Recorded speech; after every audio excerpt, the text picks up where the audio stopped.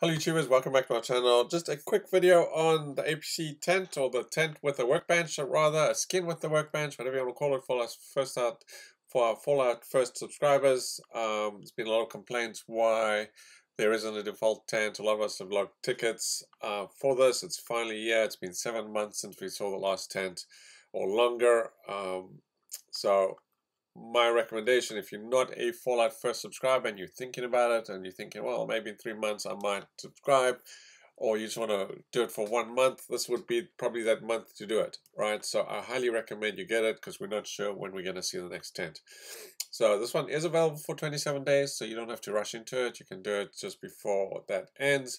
I am a little disappointed to see that this has not become a default tent. Maybe it will be. I'm not sure. Clearly, there's a limited time here.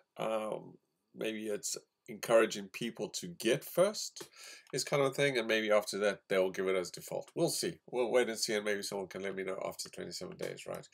But there you go. I would get it for those that are first subscribers, like myself. I have 2 accounts. One I have the shack, and now I have the APC.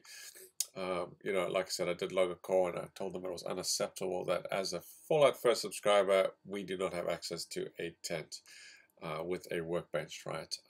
I was totally okay to get the default skin with a workbench. I could have just reworked that a little bit, and that way every new Fallout first subscriber has a tent with a workbench, right? Which I think is essential, right? It just makes things a lot easier and more enjoyable in the game.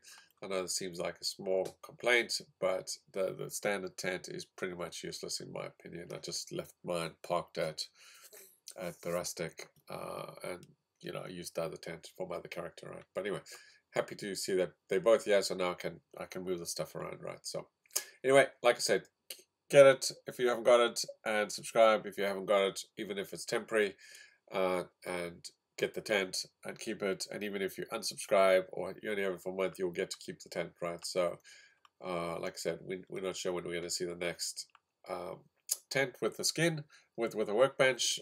So like I said, go and get it. Let me know what your thoughts. And I think there's a whole bunch of us that logged tickets and got nowhere with Bethesda.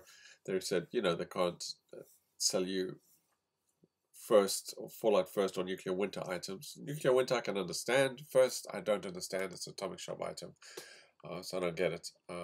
But yeah, so anyway, I'm glad they brought it back. Anyway, thanks for watching, and